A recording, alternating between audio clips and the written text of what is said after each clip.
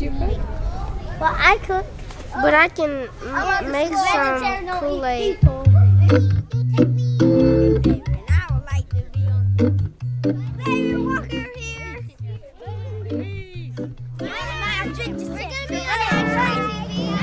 If you can hear me, clap your hands twice. Where do you think radishes come from?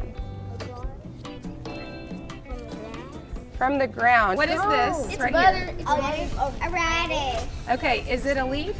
No. Is it a stem? No. What is it?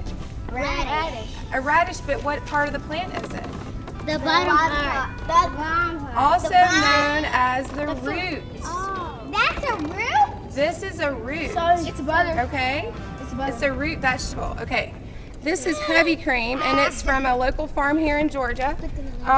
So we're gonna take the heavy cream and we're gonna put it in these jars here, and we're gonna shake the jars.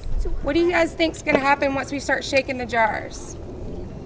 Oh, it's gonna turn in like it's gonna make it like it's gonna melt. I mean, not like dissolve. It could. Some things might dissolve. It's gonna turn to butter. We are gonna turn it into butter. Ready?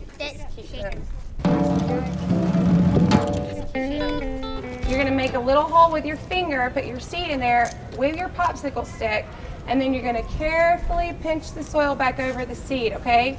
We do not want to put the seed too deep because this is a radish seed. You see how small it is? Mm-hmm. And radishes do not need to go too deep into the ground because they're already gonna grow underneath the ground, okay? Put your seed in there and then cover it up. Bug. That's gonna happen because bugs live in our soil. They have important jobs, okay? You guys help pull up the radishes from the ground. That tiny seed is gonna grow into a radish this big. Everybody gonna taste them? We're all gonna taste these. I don't want to Dirt and all. like that. I want to eat them like that. I feel like everybody should know how a radish tastes and how delicious a radish is, and everyone should know that if you take a seed and put it in the ground, it will grow. And I want my kids to have that. I feel like kids are so far removed from where their food comes from that a lot of times in order to get to the kids, you have to get to the parents or you have to get to the community. So I am very passionate about this, and I'm very passionate about making sure that everybody out there, no matter where they are, where they live, how rich or poor they are, has the chance to know that they can grow their own food or they can eat a radish right out of the ground and enjoy it. This radish right here is called the cherry bell.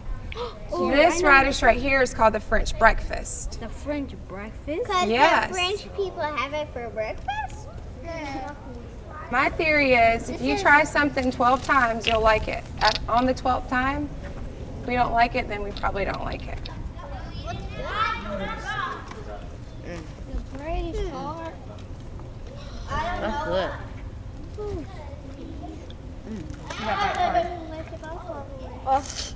That butter is good. How is it, you guys? It's good. It's good. Really? What's the best part, the butter or the radish? The butter.